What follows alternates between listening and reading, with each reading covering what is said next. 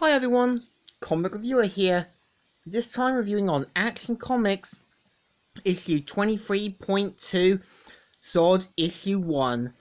Now, as you know, Forever Evil had this event where characters from the New 52 line had their origins revealed, like Darkseid, Black Adam, Joker, Firstborn, and so on. And the cover has General Zod showing off his laser beam in full anger. And it's not sort of how, as a child, General Zod was amazed by the monsters he created. His parents were meant to be scientists, saying, "Perfect, you've raised them well, son." "No, wait! It's been 3 weeks. It's time for the dissection." "No, grow Zod." He says that they're meant to be scientists, and this is for the greater good, as Krypton is expanding and they need to kind of,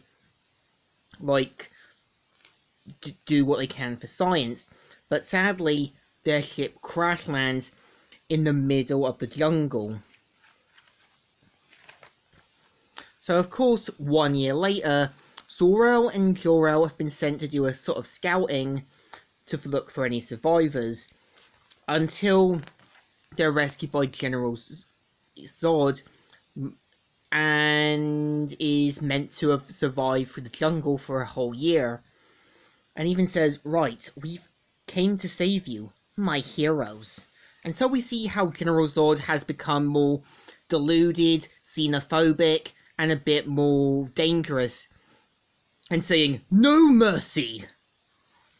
And so turns out he's fighting in a training simulation, and pretty much gets ready to get ready for his big presentation.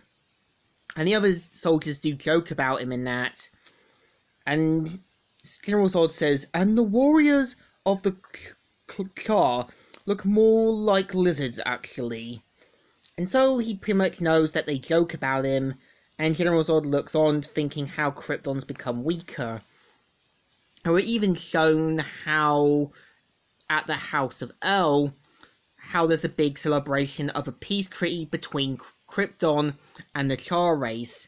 And you can tell Zor-El is meant to see a lot of potential in Zod, and sort of meant to kind of see that Zod is meant to be this good person when he clearly isn't. So of course, Zor-El shows that the island where they rescued Zod had been quarantined and destroyed, but they managed to rescue one race, which proves to be Zor-El's biggest mistake.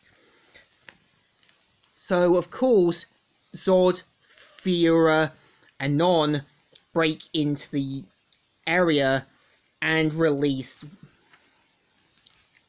the creation Zod left. And General Zod is pretty much managed to manipulate and trick everyone into believing that this thing was a child creature, and said, "So I think the enemy Krypton has awakened, and I swear to you civilians, General Zod will make your soldiers once again." And so they're quick to follow Zod. And it's even shown that Zod even sends an army of drones to destroy most of the Char race, showing how xenophobia and as well as racism has corrupted him. So of course Jor-El has seen full well what's happened, and even it's revealed that since Kandor was lost, him and Zor-El don't talk, and even Jor-El's found out what Zod's done and been placed under investigation. So of course, after the Kryptonians and the Char race hear what Jor-El has to say, turns out Zod did this as a way to kind of get them back at war. And of course, General Zod gets sent back to the Phantom Zone and says, "No matter what you do, no matter where you send me, I promise you this, I will always be your monster." And of course gets sent away, and you can tell Zor-El realised his mistake in trusting General Zod, and believes he saw a lot of himself in him. And it's even revealed in a flashback how Zod's mum got killed, and General Zod sacrificed his own father just to save his own sorry skin. So of course they see Superman from the outside the Phantom Zone and plan to take on Superman when the time comes. And yeah, this is the story.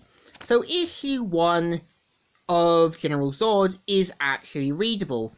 It gives you a glimpse of what Zod's like, but I kind of feel we could have had more time with him being trained at the military, shown him with his first love, shown him to kind of believe himself to be superior, but the story does kind of give you a slice of what half the story is.